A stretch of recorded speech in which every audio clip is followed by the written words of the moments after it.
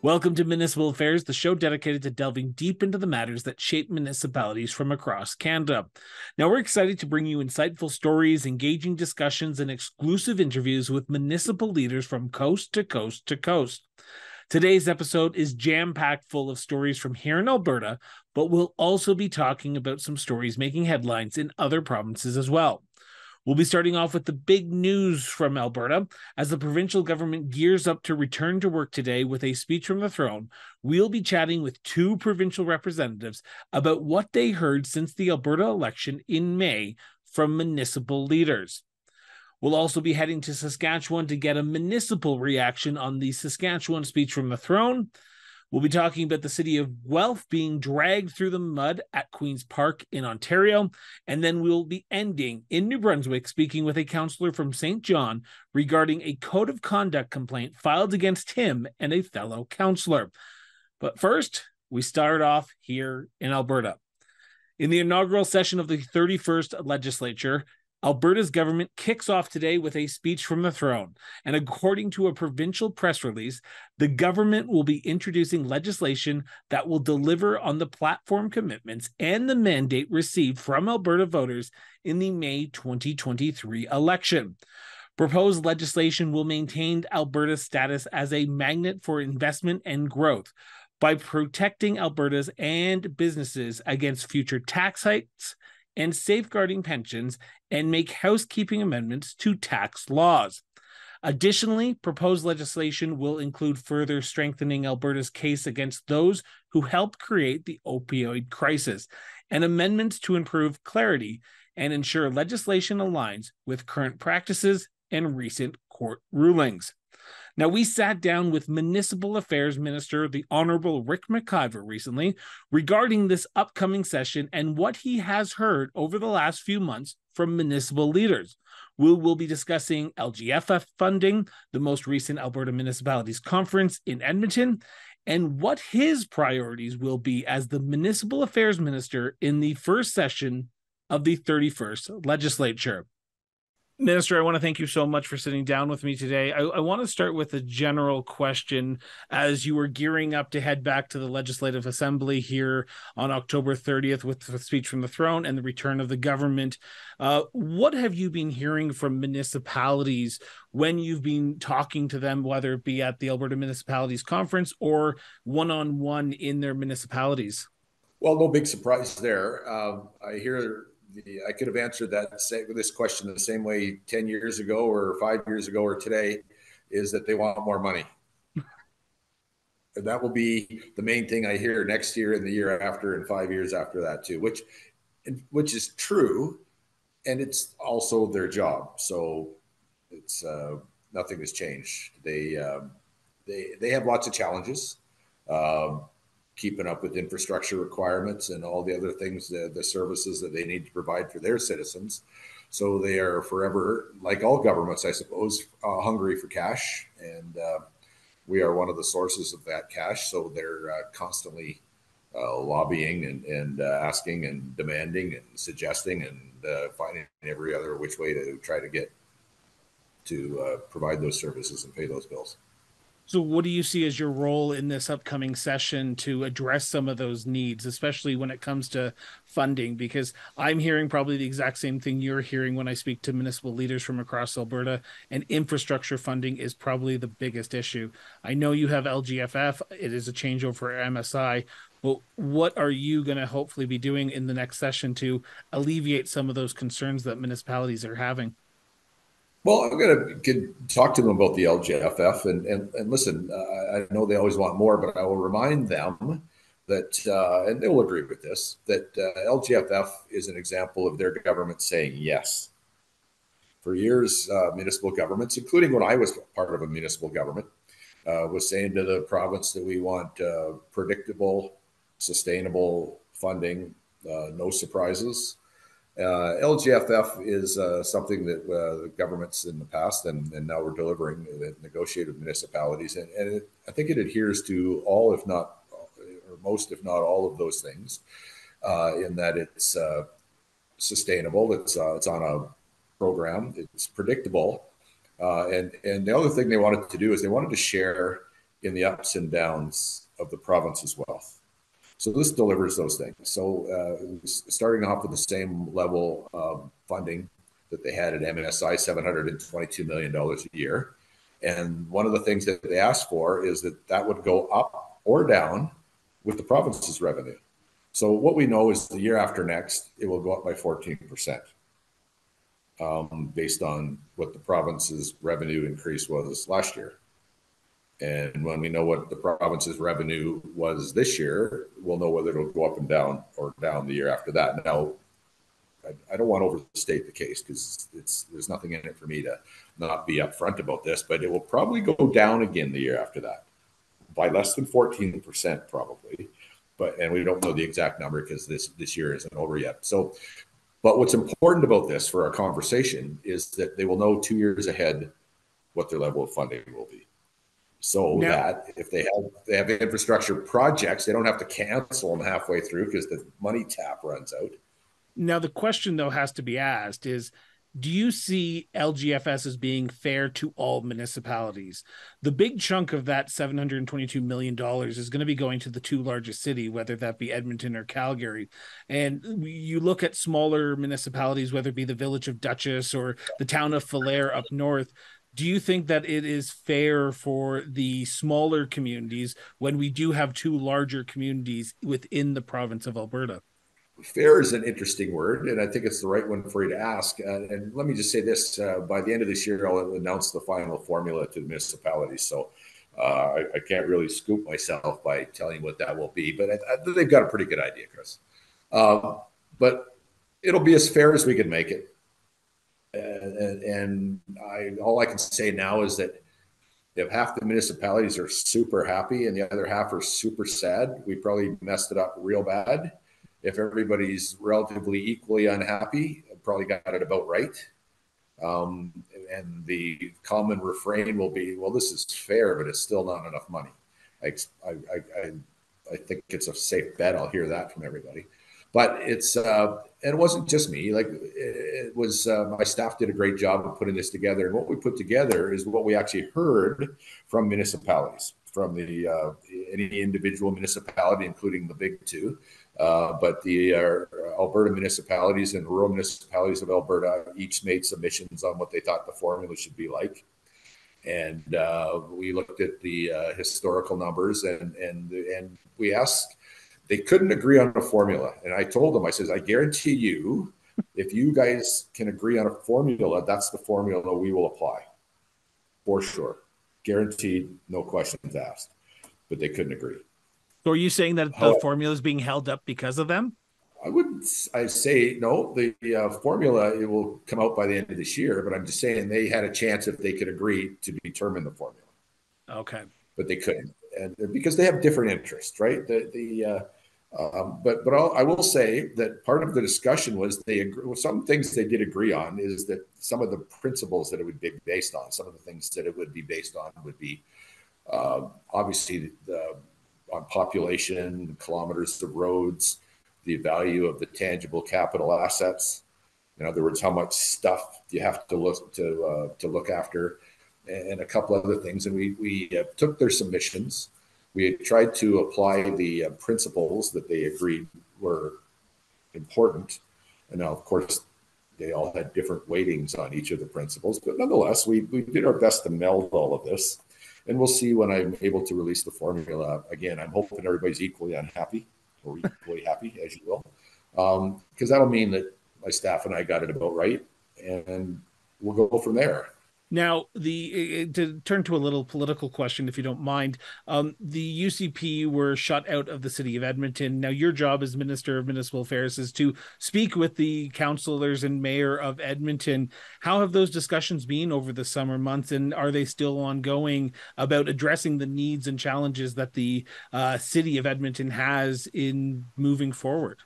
I would say that the conversations that we've had with Edmonton have been more respectful than I ever remember them being. Really? Wow. Yeah, really. So I thank Mayor Sohi and his council colleagues for that.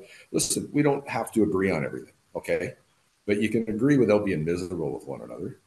and they can make their needs known without stamping their feet and banging drums. And sometimes, listen, and in fairness, it's sometimes their job to stamp their feet and bang a drum. I accept that, but it's not really productive to do it 52 out of 52 weeks of the year. And I will say, I'll say it again. I would say the conversations have been more respectful than I ever remember them being. So, yeah, my compliments to the municipalities.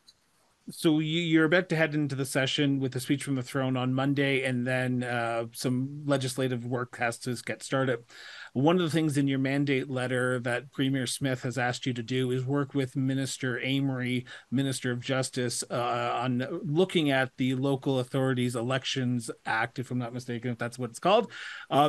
What are you looking for? What are you going to be looking for in that to make sure that our democratic system municipally is strengthened? Well, this is something that the government does after every municipal election, and we look at it again after a provincial election. And the things we're looking for is recounting the things that happened and what went right, to try to repeat that, and what didn't go so right, to try to improve upon it.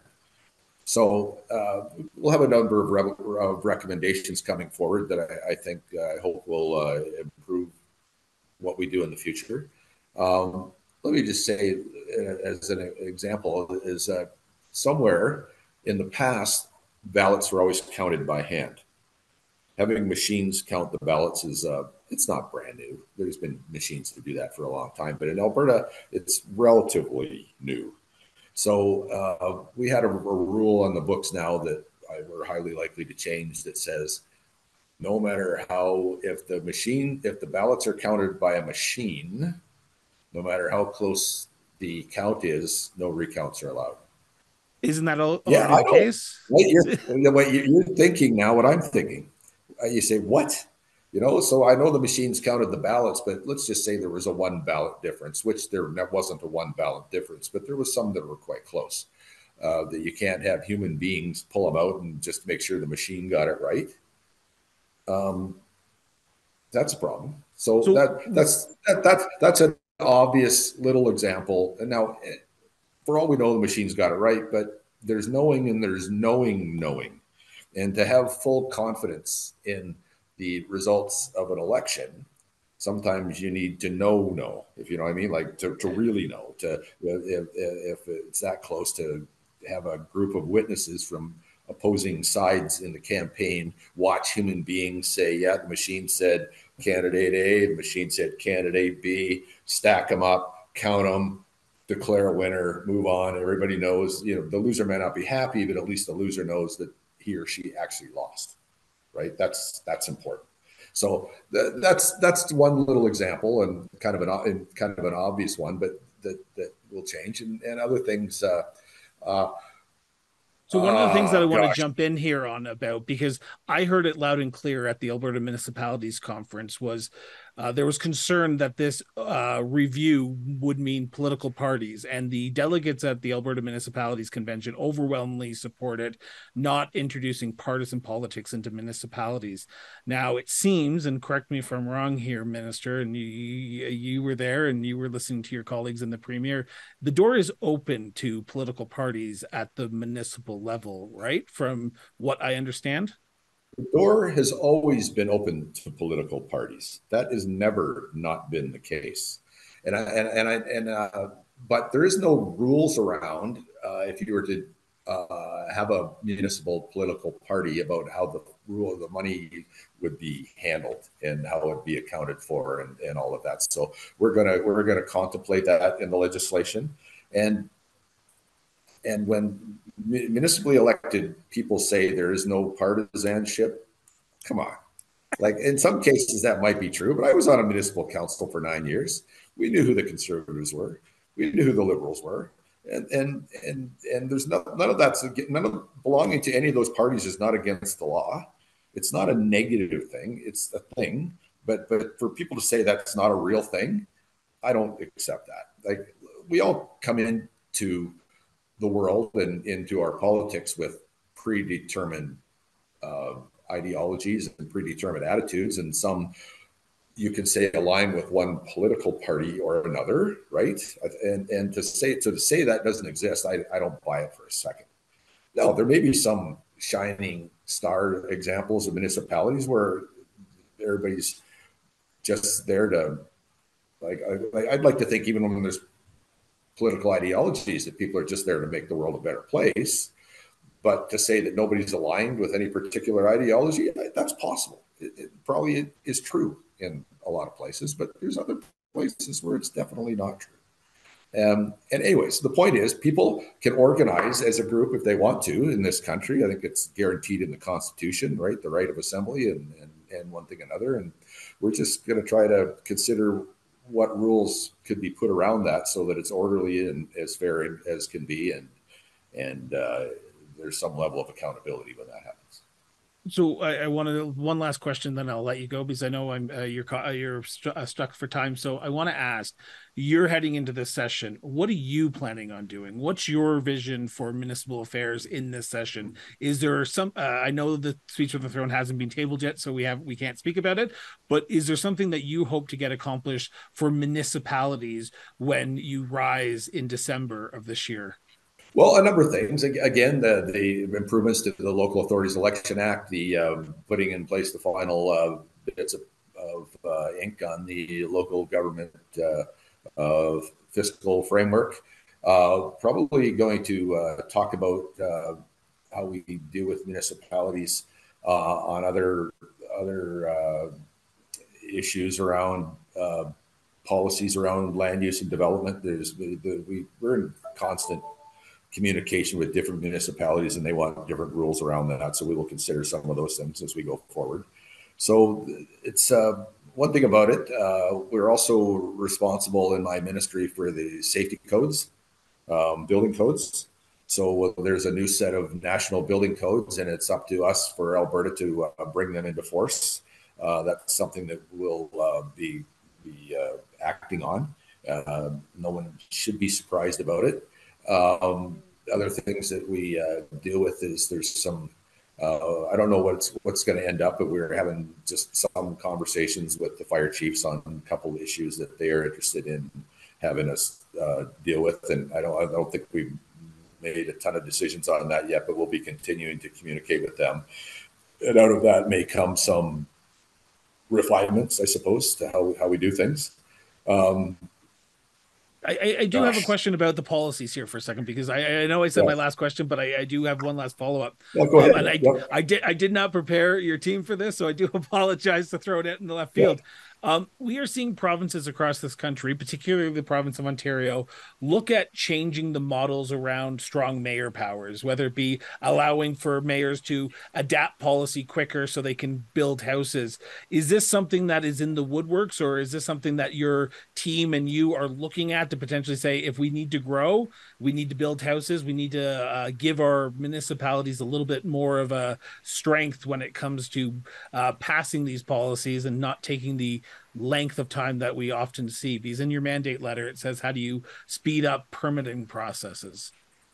Well, that's cutting red tape and stuff. I don't think strong mayor really has a lot to do with that. I was on a municipal council for 9 years, and the mayor at the time, Dave Brown-Kanye, him and I used to go hammer and tong on lots of things. But having said that, he was an effective mayor. He was good at his job. Okay, whether him and I agreed on things or not doesn't change the fact he was a good and effective mayor.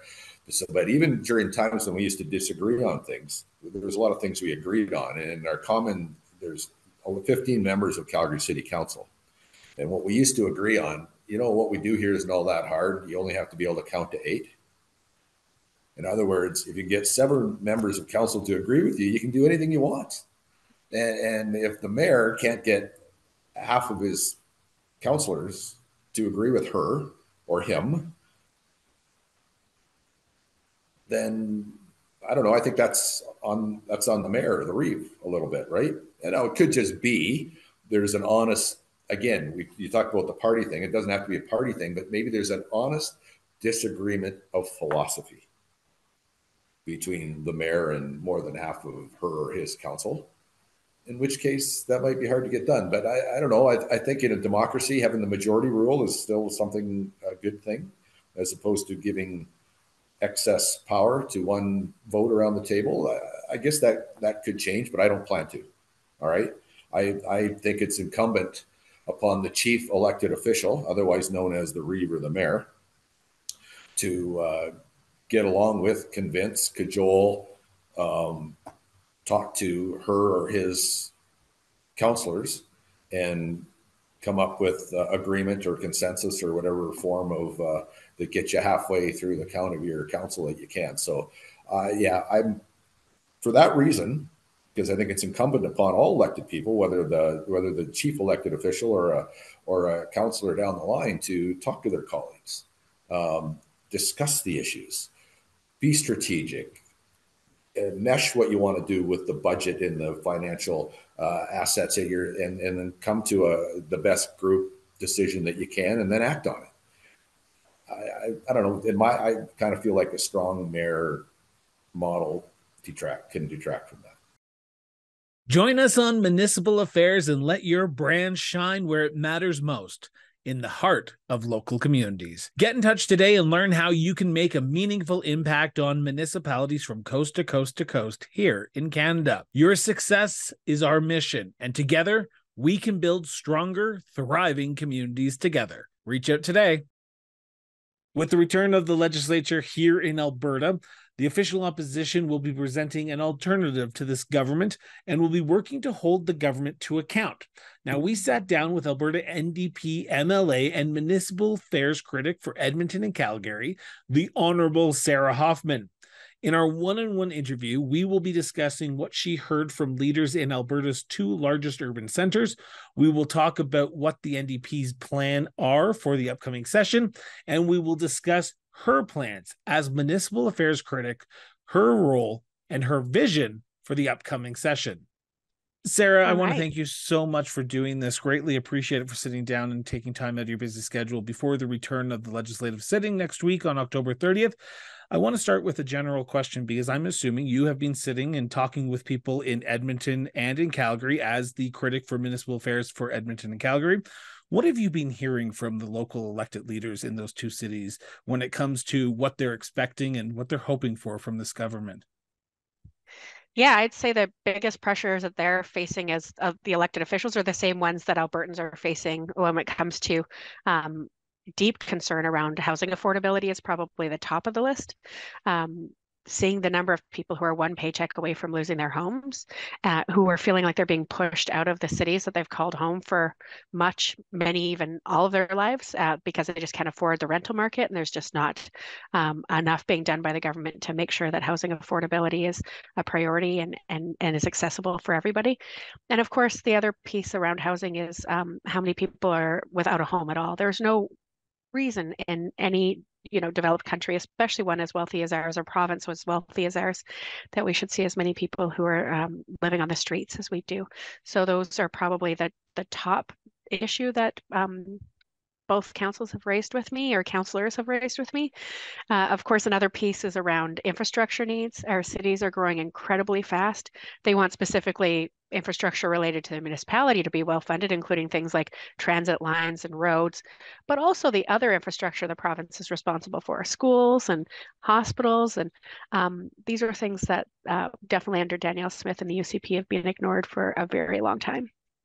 Now, I was at the recent Alberta Municipalities Conference, and I had the pleasure to sit down with some of the councillors from Edmonton and in Calgary. I've had them on the show as well. And one of the things that I hear over and over again, not just from them, but even from mid-size cities as well, and even smaller rural communities, is social services. There's a big pressure on municipalities right now when it comes to social services, and the municipalities needing to pick them up. What do you plan to do to make sure that those issues are brought forward in this coming session, and hopefully have this government do something about them? Yeah, definitely. We have three bills. This is one of the great things about being elected by everyday Albertans and having the majority of seats in Calgary and every seat in Edmonton, is that we actually have an opportunity to present a number of bills and motions in the legislature. Hopefully we can get some of those over the finish line. So we have sort of three top priority bills. One is making sure that nobody ever has to pay to see a family doctor.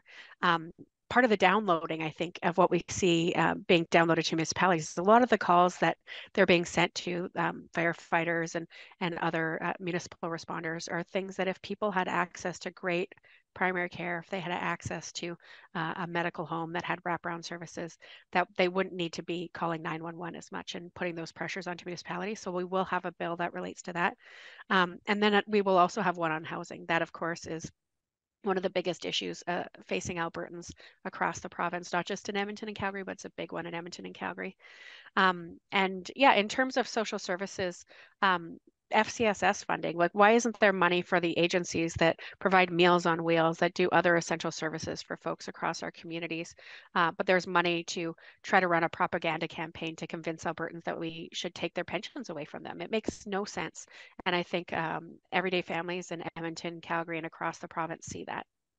Now, you in your opening statement, you talked about infrastructure. Now, Alberta Municipalities has been calling on this government to increase their funding from 700 million and change to $1.7 billion. Now, I've had the pleasure to sit down with Rick McIver. His interview is going to be airing right before yours. And he said that municipalities will always come and ask for more money because they're doing the exact same thing that the province is doing, but there's only a limited supply of money. Do you think municipalities deserve more than $700 million per year? So when we were in government, we wrote up a plan with the big cities, Edmonton and Calgary, so that when times were good, like the province is experiencing right now, some of that wealth would be shared with our local large region service providing cities. So for Edmonton and Calgary, you know, when the NDP was in government, oil was about $20 a barrel. Now that the UCP is in government, it's much, much higher. They're boasting these big surpluses, but they're not actually sharing any of that with everyday families. So what we're seeing is that the city's being asked to do more with less, and the province seems very happy to wash their hands of it and try to say, oh, shame on the cities. Well, you know, the cities are supposed to be orders of government, a level that we deal with respectfully and count on to provide a lot of important services to the people of this province. So we absolutely believe that when times are good, that there should be some opportunity to share that wealth with these partners who do essential services across our province. So the new LGFF formula has it as a roller coaster. So when the times are good, the municipalities will get more. When times are bad, they'll get less. Now, this interview hasn't aired yet, but the Minister Rick McIver, said to me that next year will be good, but the year after, municipalities will probably be getting less than they are this year because of just the way the economy is going. That means that municipalities will be needing to do more with even less money than they're getting right now. Are you hearing concerns that municipalities are struggling? I know you're the critic for the two major cities, but I want to talk about general municipalities because I'm assuming you sat down with more than just the two cities at Alberta Municipalities. Yeah, so my colleague Kyle Kosowski is the critic for other municipalities, and we did a number of joint meetings. So absolutely. And I will say, as somebody who relies on municipal services, I don't care what the price of oil is. I want my snow removed. I don't care, you know, if the province says, oh, you're going to have to tighten your belts. I need to have my garbage picked up. Like these kinds of things, we deserve some stability. We deserve some certainty. But also when times are good, they should be getting more, not less. And they, no matter what he says, if he says it's going to get even worse a year from now, that isn't very much reassurance. But it has gone down under the UCP continuously, even though the number of people living in our cities has gone up. And I would say the expectation that we provide great services for the people who live here has also gone up. With the impacts that we've seen on climate, we know that we have more extreme weather. We're going to probably need to have more opportunities to remove snow in a timely fashion. So I'm sorry. And the province, of course, is the other piece, is that they went after police funding as well, downloading a lot of that onto municipalities. It's completely unacceptable. And we deserve to have partners who are going to treat us fairly and consistently and provide those essential services to everyday Albertans. One of the big takeaways from the Alberta Municipalities Conference, and I did speak to Minister McIver about this, but I want to get you the NDP's response to this as well, was that the Alberta municipalities did not want to see partisan politics entered into the municipal political arena. They did not want political parties at the municipal level. They did not want to see even partisanship at the municipal level. Minister McIver has alluded that this is potentially something coming down the pipeline, because from what Danielle Smith has said, the Premier has said that people have asked for it. In your conversations with the big cities, have you heard this conversation come up? Is this even something that's on their radar? I was on the floor of the assembly when they voted on their resolution, actually, and it was a massive, overwhelming majority that said that they wanted to not have political parties at the local level. There will always be a level of people providing endorsements or supporting folks informally, and I won't shy away from the fact that I've done that. I'm a member, a voter in Edmonton, and I knew some people that were running, and I wanted to let people know that I supported them, and I think that's fine for individuals. Specifically, they were speaking about parties getting involved and parties running candidates, and they're becoming basically party representation at council meetings. And we respect what was said by the membership. We honor their feedback. And Rachel Notley at the news conference she did afterwards said that she would listen to the membership of Alberta municipalities and honor what they were saying. Danielle Smith, Rick McIver, and the UCP, not so much. I want to talk about what your goal is. What's your goal heading into this session now? Because we have a speech from the throne on October 30th. I know the NDP have made some. They released their shadow speech from the throne the day we're recording this. But what do you plan to make sure that people bring forward the issues that you've been hearing about, and make that basically hold the minister's feet to the fire and hold the Premier to account to what the municipalities are facing? When I walk down the streets of my riding here in Edmonton, Glenora, or really anywhere in Alberta, people say that they want a government and they want elected politicians to demonstrate that they care, that they're fighting for the things that matter to them and their families. And it's incredibly frustrating to them right now to see the number of people who are struggling for housing, the number of people who are one paycheck away from losing their homes, not even a priority for the current government. So we're absolutely going to be fighting for them and showing everyday Albertans we represent them, we represent the majority, and we're going to make sure that they have an opportunity to be heard in the legislature when it comes to those issues around housing, around not having to pay to see a family doctor. And the other bill that we're going to be proposing too is around class reporting, class sizes, as well as the complexity of students who are in those classes, making sure that we have an official opposition that's fighting for healthcare, for education, for affordability, protecting your pension, and making sure that you can afford a home. That is what you will see from the Alberta NDP. And there are a lot more of us than there were before the last election. We have 19 new members and 19 returning. So there's going to be a lot of folks in there looking forward and fighting for the future, one that works for everyday Albertans. And we absolutely represent the majority of folks in this province who voted in Edmonton and Calgary and many other communities. There's a lot of everyday Albertans who voted for their values and want to see those reflected in the legislature. So we'll be excited to do that in that chamber starting on Monday. So I wouldn't be doing my job correctly if I didn't ask you about the elephant in the room, and that is the pension plan. You did mention it earlier on, but I want to sort of just jump into this for a little bit, if that's okay. And I want to know, what have you been hearing from Albertans from across Alberta on this issue? Because when I go out, it is not something that's on people's minds. When I talk to municipal leaders, it's not even something that they bring up. What are you hearing from, as you say, everyday Albertans on the issue of an Alberta pension plan and the way that the government is handling this file? Just an hour ago, when I was on the sidewalk out in front of my office, somebody stopped me to say that they got the propaganda in the mail from the UCP today, saying, you know, how do you want us to take your pension now, or do you want us to take your pension in a little while? And how great is it going to be? And she is so frustrated that they're using her money to campaign for something that wasn't part of the election plan, and that they're trying to convince them to give away their pensions. This is something that comes up continuously throughout the community. So that was just one conversation on the sidewalk about an hour ago. We get countless emails. The number of people who've gone online to fill out our petition and to let us know, hands off my CPP. And whether you need it now or whether you might need it one day in the future, this is something that I've been paying into since I've been paying taxes.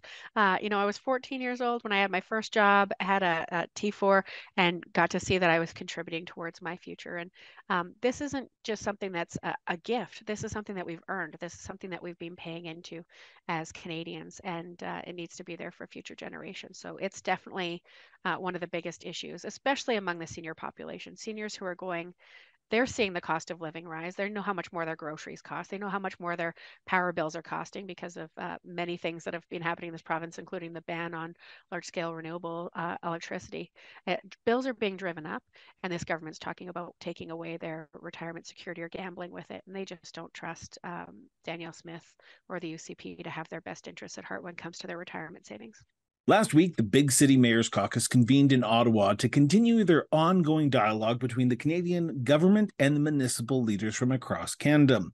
Halifax Mayor Mike Savage, who is also the chair of the Big City Mayors Caucus, emphasized the urgent need for collaborative efforts between the federal and municipal levels to address pressing challenges faced by urban centers across the nation. During the meeting, Mayor Mike Savage articulated the central focus of the Canadian mayors, stating, quote, "When it comes to solving Canada's housing crisis, no order of government can do it alone. Canada's big cities are looking for progress on our federal municipal collaboration in service of our communities most vulnerable," end quote. Of paramount concern to municipalities is the imperative to boast both market and community housing supply. Mayor Savage emphasized the indispensable responsibility of cities to create an environment conducive to increase housing construction while ensuring the well-being of their communities.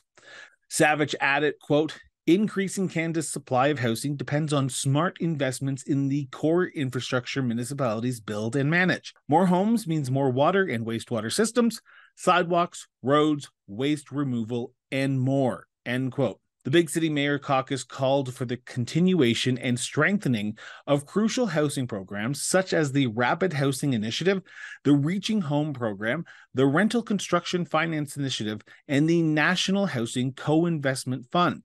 These programs, according to the caucus, play a vital role in addressing the housing crisis and ending chronic houselessness, essential steps towards fostering more inclusive and resilient communities. Now, the meeting between the Big City Mayors of Canada and Canada's Minister of Housing, Infrastructure and Communities, Sean Fraser, and Minister of Immigration, Refugees and Citizenship, Mark Miller, highlighted the shared commitment of Canadian municipalities. The caucus advocated for a new municipal growth framework. Savage added, quote, "By better linking municipal revenue to tools to national growth, Canadians will benefit from communities that can grow confidently," end quote.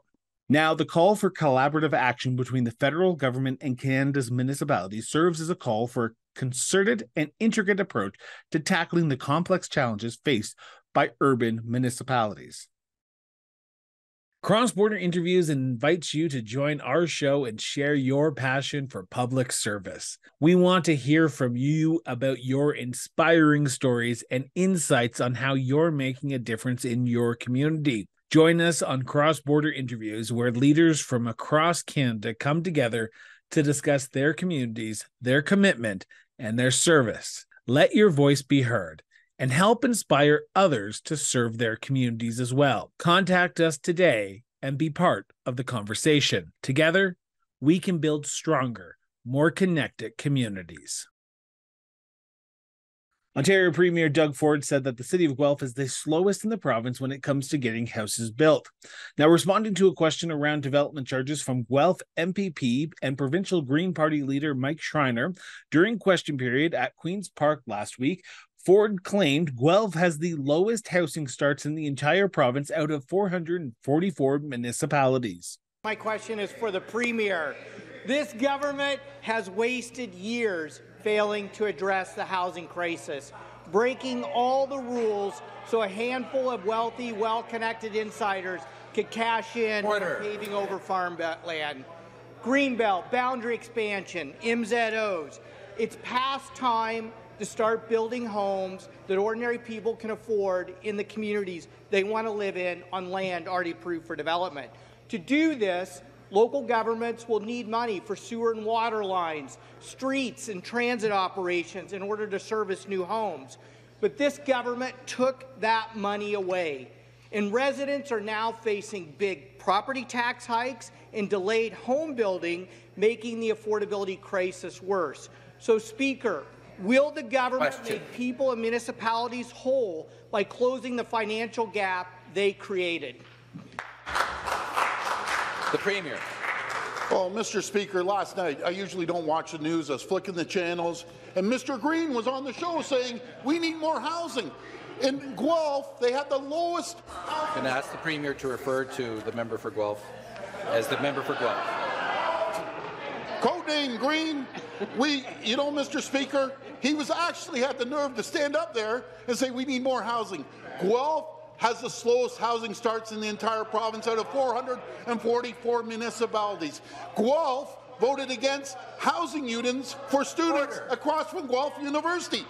Where was the member from Guelph? He never spoke up. He's voted against every housing initiative we've had. He's voted against every infrastructure that we've had. He is anti-builder. He's all about making sure he puts a little rose bushes in and everything's hunky-dory, no highways. You don't want to expand Highway 7, do you? You don't want to expand Highway 7. Following up on that exchange, Ford took it a step further by labeling the entire Guelph City Council as a bunch of left-wing lunatics. He's going to make sure he holds the mayor accountable. And by the way, I like your mayor. He just can't get up there and make a decision. So he always wants to pile it onto the province. And he's a good guy, actually. I like him. But your whole council in Guelph are a bunch of left-wing lunatics. Simple as that. In response to the Premier's comments in question period, Cam Guthrie, City of Guelph mayor, battled back against the Premier, saying in an official news release from his office, quote, Guelph is one of the fastest growing communities in Ontario. We are ready to help home builders and businesses thrive here. We will continue to play our part in addressing the housing needs of current and new residents while focusing on our housing pledge of 18,000 new homes by 2031, end quote. Guthrie then proceeded to invite the Premier to come to Guelph to, quote, meet with me and our team to show him the progress we're making and to discuss the ongoing concerns of his government not following through on their promise to make municipalities financially whole from the legislative changes they've imposed on cities across Ontario, end quote. As code of conduct complaints are becoming the norm in Canada, particularly in the municipal landscape, we wanted to chat with someone who has gone through or is going through the process of a code of conduct investigation. In early October, 2 St. John councillors were suspended from their committee appointments pending a code of conduct investigation by a third-party investigator. In September, councillors Brent Harris and Joanne Killen met with members of QP Local 486, which represents members of the city's staff, to discuss their concerns amid the ongoing strike and to see why the two sides couldn't come to an agreement after a final offer from the city was presented to the union. A code of conduct complaint was filed against the two councillors, which both councillors said accuses them of several violations, including not maintaining the will of council. They said no promises or information was provided during the conversations with the union and striking members, but rather an attempt on their part to hear the other side of the story as it related to the striking workers, which they said changed their opinion on how it was being approached. Both councillors Harris and Killen received notice of the complaint filed against them 1 day to them being stripped of their committee's duties. Now, we sat down with Councillor Harris regarding the code of conduct complaint to get his views on what actually transpired from his perspective and what it means for his duties as an elected official within the City of St. John's. Councillor Harris, thank you so much for sitting down with me today. I want to start with sort of a background question, but it's an important question to get to the crux of what the conversation is going to be about over the next 20 minutes. 3 weeks ago, the City of St. John's Council voted to remove you and Councillor Killen from your committee roles because they alleged that you were in violation of the city's code of conduct. Am I getting that correct? Just sort of a basic understanding here?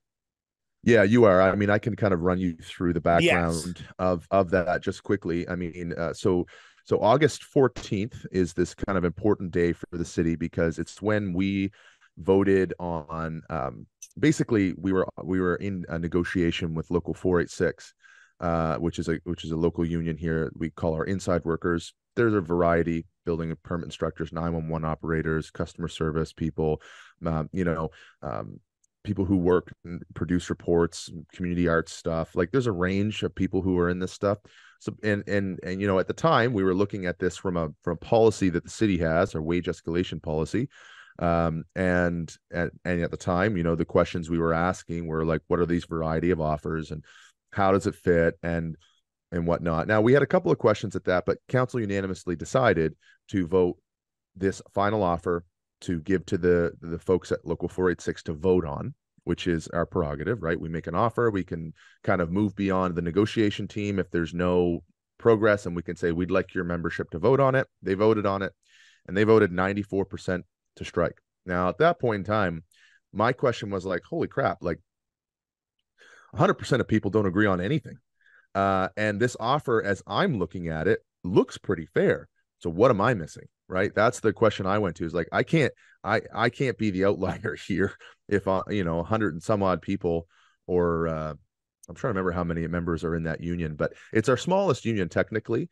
And so we were, looking at this and we were saying, or I was saying, this is crazy. And so Councillor Killer and I had chats, asking a few questions, but we had an offer, open offer given to us by a friend of ours, MLA Kevin Arsenault. He's a Green Party MLA in the New Brunswick legislature.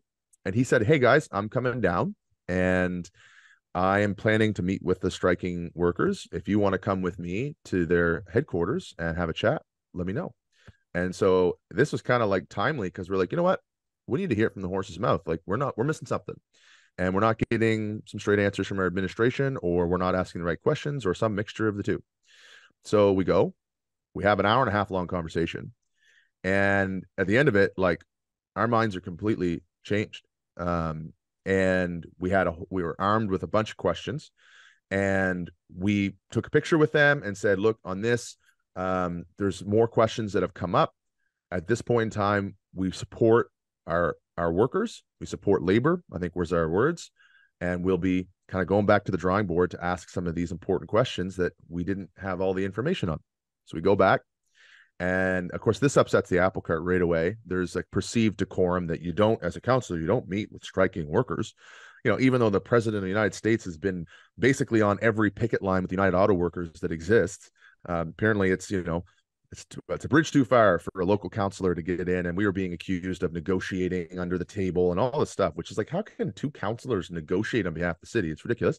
But anyway, can I ask a Sure. very devil's advocate question on that point? Because Yep. I know that's the crux of what the motion was about moving to sort of censure you and say, okay, you've broken the code of conduct. Council acts as one, does it not? So when you went and go to talk to the city, which you're allowed to talk to anyone, but is there another sort of fine line that it's because it's the people that are your administration? Does that not sort of put up a gray area for you, or no? Yeah, so here's the competing interests. The Local Governance Act in New Brunswick very clearly says that it is a responsibility of a local elected official to meet with their constituents, right? And that it's seen as a pretty major violation to refuse to meet with residents on an issue. Now, when you're being asked by striking workers who are residents, also many of them, you kind of have this, you're pulled in, and so the code of conduct does very clearly say that one councillor is not permitted to speak on behalf of council without permission. And it says that a councillor must properly I forget how the wording goes. It's like either fully or appropriately represent the will of council after a decision is made, even if they disagree with them. Mm-hmm. So to me, I look at that and I say, look, I can say council's decision is to make this offer. Yeah. At the same time as saying, I have met with residents, I have major questions for administration, and I'll be going back to ask them, because at this point in time, from what I'm hearing, there are some problems that need to be addressed. And to me, of course, it's a gray area, of course. And hey, that could be deemed a violation. But I think the point of all this, as we progress through this, the 27th, another councillor takes a code of conduct complaint out on both of us. On October 2nd, we get a memo about this. We get an email from a third-party investigator. And so how this process works with their code of conduct, it works very similar in other places. But how it works is after somebody makes a complaint, could be anybody, citizen, another councillor, doesn't matter. There's supposed to be a review committee, which is council. Like there's just 3 members of council who are picked, and they change throughout the mandate or throughout the time that you're on council. And they get together and they say, hey, is this frivolous? Is this foolish? Is this like, is there nothing to this, or is there something? If there is something to it, they can say, hey, we need this investigated. Then it goes to a third-party investigator. So if you follow the timeline, the 27th, the complaint is signed. On the 2nd, somewhere between the 27th and the 2nd of October, the review committee met and a third-party investigator was secured. So the timing of this is really important. I know it sounds like I'm making something of nothing, but Wednesday, the 27th, a complaint is filed. On Thursday or Friday, the review committee meets, right, to have a discussion on whether or not this is reasonable. Assume that's the 28th, which means they had to nail down a lawyer by the 29th to do this investigation. That's pretty suspicious already. I mean, how many lawyers do you know can you just call up and say, we want to secure you today for this investigation? So to me, this looks calculated. It looks like it was premeditated. Whether or not that's true or not, whatever. But on October 2nd is when I find out about any of that. I didn't know a code of conduct complaint had been filed against us. We knew that we ruffled some feathers. We pissed some people off. I'm used to that. I'm used to causing good trouble for issues I care about. But like at the end of it, it's like October 2nd, we get the memo. We're supposed to have 10 business days to respond, either through a lawyer or through ourselves, or like kind of like give the investigator something on the other side of the story. October 3rd, we go into council in committee of closed. And this is, again, this gets a little bit ambiguous because there's certain parts about closed session meetings we can't talk about due to the nature of being land, legal, or labor. In this case, these minutes are available. You can kind of, you can see them. They're in the public record. A motion is added. So one of our bylaws is a notice of motion, which means a councillor has to give 2 weeks notice. So one council meeting notice away before they bring a motion for discussion. And you can force a motion onto the floor for debate that same night, but you have to suspend procedural bylaw. You have to suspend that procedural bylaw to allow for that. And that requires 2/3 vote of council. So a councillor brings the motion to say, we need to talk about this code of conduct violation tonight. And there was no suspension of procedural bylaw. And then, the code of conduct says in section, I think it's 1016 or 1013, getting my numbers mixed up. But in section 10, it says very clearly, when a councillor has a code of conduct filed against them, they have the right to respond and to defend themselves and to argue for what the sanctions should be, if any, right? So council can dock your pay for 3 months. They can remove you from committees.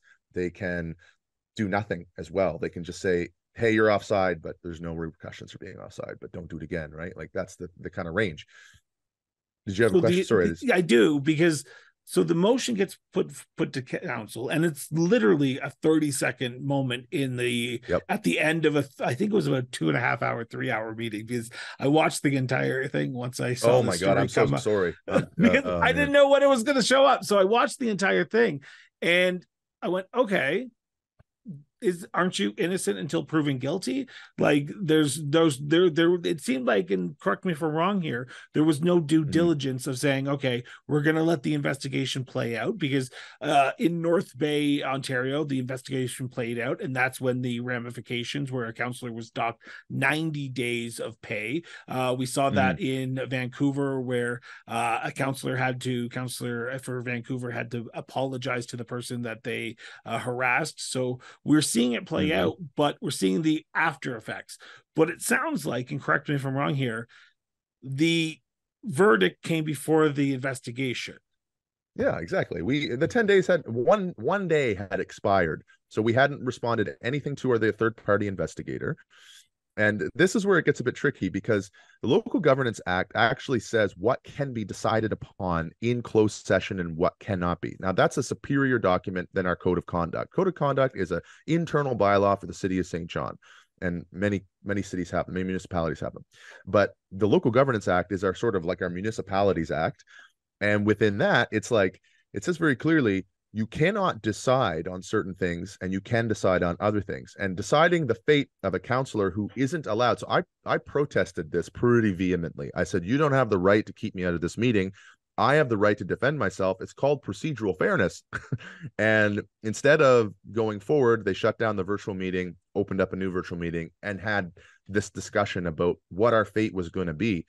And as you said, now it has to go to open for it to actually be, it's not something that is allowed to be ruled on in closed session. And so then it goes to open session, and there's this 30-second moment, like you said, right at the tail end of the meeting. And, not only are we permitted no time for discussion, no time for debate, and there's a point of order that's brought up by Councillor Radwan, who seems to believe that I'm in a conflict of interest, which is ridiculous because I'm the one the Code of Conduct is filed against, and under procedural fairness have the right to defend myself, as you say, based on any sort of legal precedent we have. But the really crazy part was they posted the decision of the mayor at 9:37 p.m. and the decision didn't actually get approved by council until 10:12 p.m. So in other words, there was a closed session meeting to decide the fate before open. And that's why we've had to go and get legal support on this, because I don't know how to, at this point in time, we just don't know how to do our jobs well. Like, even if there's a violation, like if it is, as you say, and like, hey, there is this view where council must act as one, I don't think that means council acts in like cabinet solidarity. And I mean, even in cabinet solidarity, that's not a parliamentary rule. That's just it's like an expectation, right? And we're seeing it happen in New Brunswick, where there was 4 cabinet ministers who were excommunicated basically from the Progressive Conservative Caucus for disagreeing on a decision that the government made at the time. And so now it's trickling down to the locals. We're seeing it happen, as you said, with other places. There's councillors in Newfoundland who don't even think they're allowed to use social media because of what their code of conduct says. Our own lawyers had some pretty stern questions about our code of conduct on whether it was even legal, because there's like certain precedents that exist legally. Like there's one that's by Justice Lord Diplock, who was an appeals court in parliamentary process and law in England. And he says very clearly that a local elected official has the right to speak boldly and bluntly about any matter they believe to be important to the constituents they represent. So that's a legal precedent that I think we have a lot of people around. There's a lot going on, a lot to be worried about. There's a lot of crises. There's a lot of stress on elected officials right now to try to change the narrative on what's happening and improve things.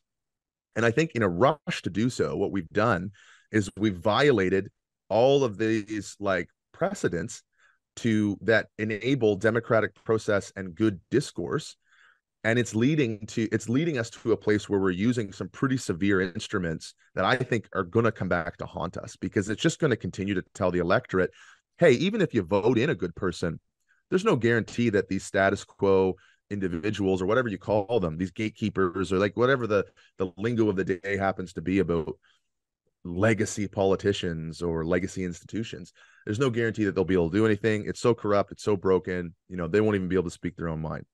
And I think that is the narrative that I see growing, and that's the danger here. And that's why I say we have to fight this in court, because it's like, how do I go forward knowing that we're so many violations of black and white procedure and legal precedent by our council? How do I go forward trusting that they'll actually respect any process or procedure? It just means I have a 3-year sentence to basically look over my shoulder the whole time and wonder whether or not I said something that pissed somebody off to a point that they're going to code of conduct me again and send me down the rabbit hole of needing to spend thousands of dollars on a lawyer that I don't have.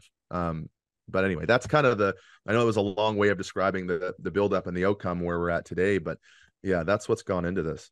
So I want to talk about the last 3 weeks then. because Yeah. you have been removed from your committee responsibilities. You are still a Yep. councillor. You still go to city council meetings or Mhm. common council meetings. I apologize. I want to make sure I use the common language Yeah, there. yeah. What has changed about the atmosphere, in your opinion, around that council table? Because you are filing this lawsuit, you're moving forward. You Mhm. and your fellow councillor Killen are moving forward Mhm. with potential legal avenues, but you still have work to do. And Mm. you still have this investigation that's hanging over your head where a third party investigator is coming in. What's been the process since this motion has been brought forward and passed at that early October council meeting? Have you seen sort of a change in attitude and atmosphere around that council table? Oh yeah. Yeah, big time. I mean, there's just no sense that they need to listen to anything we have to say. Right? Like there just is zero of that. We feel very isolated, very much like our opinions don't matter. I mean, when you remove somebody like Councillor Killen was a chair of growth committee, I was on transit commission. I had a number of things I was working on. I have no sense that I can get any of those done now because I don't think anybody's going to listen to me. It's just poisoned the environment of the workplace and the work that needs to get done. And I mean, I hate to say it, but as the councillor who has brought the most motions to the table, with transformative ideas to try to change things like vacancy taxes on housing that's sitting vacant, which we've seen put in place in other areas, like working on ones around how we look at dilapidated buildings and whether or not we repair them or tear them down. Looking at housing policy reforms that we need to do, like potentially, I could go on. Like I have been the council that's brought the most motions to council to consider new ideas and whatnot. And I just don't know how to do any of that anymore. And it's like, I considered that my bread and butter, right? Finding things that we hadn't considered, like elimination of parking minimums, for example, and bringing them to the table for discussion to talk about what is the city that we need to have of the future and what is the problem and how do we get there, right? What do you do in the short term then? What do you do in the short term until this resolves itself? Because it sounds like you're stuck between a rock and a hard place. You want to do good. You want to be able to help your community, but this has kind of saddled you with sort of an aura that people may not want to even approach you and say, hey, I have an issue that's in front of me and I need you to sort of help me. And now you have to sort of take the ball and say, yeah, it might have to go to another councillor, does it not? Yeah. It's a hard question to answer. I will say this, there are about 15 people that I can count that think council's right on this, right? And I mean, this comes from like Facebook comments. Like I'm diving deep to get those 15 to 20 people who would agree with this decision. The lion's share of people, like I cannot count how many times I've been stopped or Councillor Killen have been stopped together thanking us for standing up. And these are non-unionized workers. These are unionized workers. Just reading the raw, like, and that council session that you're talking about, that open session, that last 30 seconds, that has the most views of any council session ever that I've seen since being here and on YouTube. And I don't know how many more it would have on Rogers TV. I can't see that count, but like it's been reviewed a lot by people. And I think when they saw that last minute and they saw how this decision was made and how the rest of the council behaved, they couldn't see any sense to it and they couldn't see a path forward. So it's difficult because I feel very vindicated by the community, and the community really supports me. But to take these ideas to a level where that you're going to be able to get something done is now you feel like the opposition party, right? It's just like, well, we'll just shout at the clouds until somebody listens to us until there's another election. And it's like, you kind of had hoped that municipal government would be able to escape some of those things. That's kind of the design here in New Brunswick, since there's no party affiliations with council. You're not supposed to, you can't run as a Green candidate. You can be a part of other parties. That's not the point. And like pretty much every single member of our council is either a member of the Green Party, the Progressive Conservative Party, the Liberal Party, or running for it. Yeah, in some cases, it's like, you guys, you're partisan, and you just took, two former Green candidates and you relegated them to the official opposition. And I don't know what they expect to happen, but I mean, going forward, I think the best thing I can do is just continue to be loud about the areas where we could do something and aren't. And it kind of, in some ways, it hems me in to be able to get anything done. In other areas, it's emboldened me to speak more freely and about these things that I've been trying to work on for years now that aren't getting done, and to just call a spade and say this administration's moving too slow, or council isn't considering all their options, or, you know, we're stuck in this other way. So it's a bit of a catch-22, to be honest, but I do see it linked to a systemic problem that we're now facing in our democratic institutions. And I don't know. It's just like, where does that go? How does it, what results does this produce? It's the verdict's out. So you're going through a bit of a experience in yourself, but you're not alone in this code of conduct review. We're seeing this play out across Canada. More municipalities are bringing in these code of conducts, and they're bringing in third-party investigators to review the potential code of conduct failures.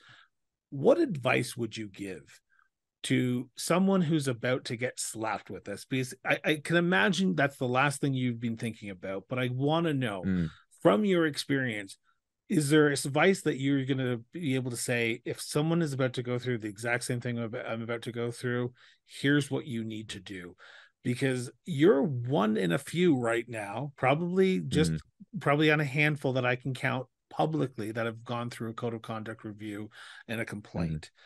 And still going through it, and I should say that.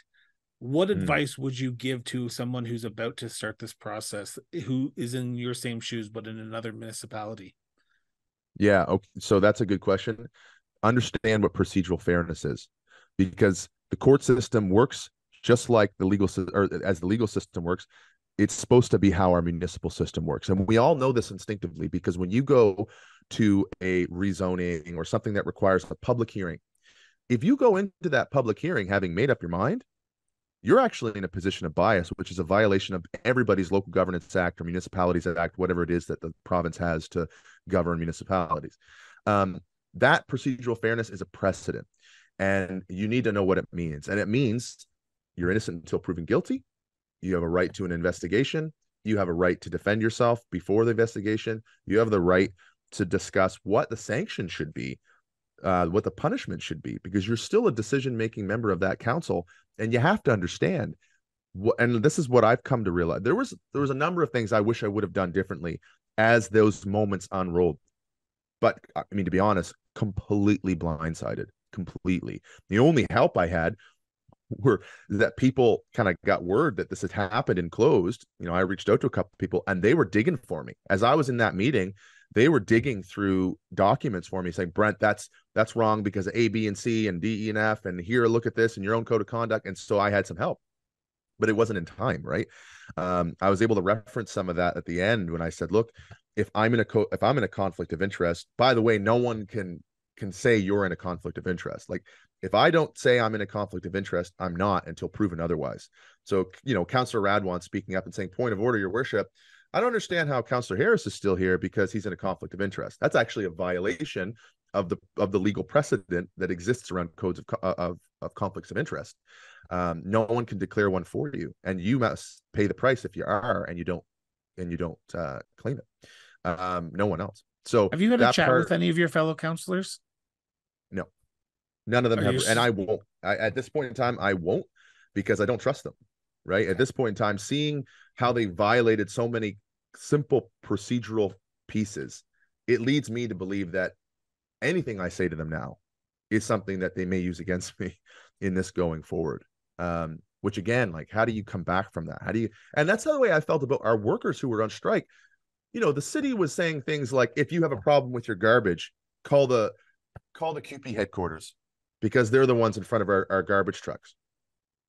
If you have a problem with this, call the QP. It's like, and they're posting, like, you know, the wages of some of our members in the union on there as a way to try to, you know, flush that out. Meanwhile, they weren't saying, you know, they weren't treating the situation fairly. They weren't saying, this union is the most underpaid of all of our unions. You can argue what underpaid means, but it's the lowest paid union. Many of the members didn't have free parking. Many of the members didn't have access to telework, which almost every other union has. They didn't have free transit options. I could go on. And the majority of them were women. And it's like, at some point in time, you have to step up and call a spade and say, look, I know we want to operate in this world of equality, but you don't always need the same help. Like if you're trying to get to Z and you're starting an A and somebody else is starting at M, person at M doesn't need the same help to get to Z as someone at A. And in a society where we're at right now, where wages are stagnant and inflation and cost of living is skyrocketing, I don't think you can look at the problem equally, because anyway, I could go on about that, but that was kind of the crux of the conversation, right? And it got to me, it came to a place for me where now it's personal, and you have to realize, if you allow your council to get away with something like this, you actually establish a precedent that could hurt somebody down the road. So your question to me, like, what would you say to somebody else? You have to fight this tooth and nail. If you think, and if you know for a fact, even if just simple process was violated, that has to be rectified, because that creates an institutional memory. And now, another person fills that mayoral seat and is supposed to be chairing that meeting fairly, and they refuse to do so. They're standing on solid ground because they did it before and they got away with it. And that's how the legal system works, right? If a bad judgment is made, it establishes a precedent that can be troubling down the road, and it's way harder for another judge to come and undo that. So it's a very important thing to understand what your code of conduct says, what the process is supposed to be, what procedural fairness is, and then beyond that, understand the binding legislation for your province, because oftentimes these boilerplate code of conducts that we just throw on the table as municipalities, they can oftentimes be at least gray or oppositional to the legislation that exists that's supposed to rule the municipalities. So I want to end on this last question, and it's kind of the encompass, because you're now in as I said, a gray period. You're sort of still working as a councillor, you're still trying to make the betterment of the community, but you have sort of been put into a box and you've been put off to the side for a little bit. But work still needs to happen. While there's a sort of underlying, you still show up to council, you still attend your council meetings, and still bring your motions forward. What else can you do in the meantime? Because you're not on committees. Are you still going out talking to people, or are you sort of being asked to sort of stay back and sort of be inside that box until this sort of settles down? I mean, you can kind of tell that the rest of council wants that. They want this to just go away. They want it to be behind them. But I think for me, the real work now is going to turn back to understanding the problems and really looking at and giving a bit of an audit on how we are doing and solving them. And it's like, we saw this come up at our last budget meeting, for example. We're talking about the budget. And like, we're basing this budget off of plans, right? Strategic plan that we have, that I was chair of, a municipal plan around zoning and things like that, what we want to see look like, and a transit plan, a traffic plan, and you name it. We've got all the plans, right? Play SJ, zone SJ, plan SJ. We've got all these SJ plans, strategic plan SJ, 10-year strategic plan, all of that, a long-term financial plan. And we're letting the planning that was done in isolation of this extreme moment we have in society. And it is an extreme moment where we're at, right? With a housing crisis, inflationary problems, with, poverty on the rise, people unhoused on the rise, causing major disruptions. You go on. These were not there in 2018 or 2012 when these plans were written. And so I think the job for me now, coming off those committees, is I have no allegiance to those plans. People may want me to, but if those plans aren't going to, if I don't believe those plans are going to solve the current problems we face, right? Like I said this the other day, and I think it stuck with me. When you have a systemic problem, it requires a systemic solution. But when you have a momentary problem, it does require a momentary, it can sometimes require a momentary problem. But if you don't deal with the momentary problem, it becomes systemic. And we're at this point in housing, for example, where there's 221 people on the by names list right now in the city, which basically tells us there's either 221 people currently living rough in streets or couch surfing and almost living rough in the streets. And we aren't creating anywhere near that amount of housing in the next 2 years for affordable connection to these people who are living on the margins. Some of them are working. And so we don't have a playbook to solve that. And so to me, that's where the work now is for me, is to say, you guys, the plans may have been great when we wrote them. Even one of them, we finished like a year and a half ago. But this problem is going nowhere fast. And if we're not careful, we'll have a systemic problem on our hands. So I think it's giving me that opportunity. And I think that's where I see my real work. And it's not just housing. There's other ones as well. Cost, for example, we need to embolden our transit service, because now having that second car is not an option to some people, right? It's caused a major problem for people's affordability. And the quickest way to cut $10,000 a year out of your budget is to eliminate that second vehicle.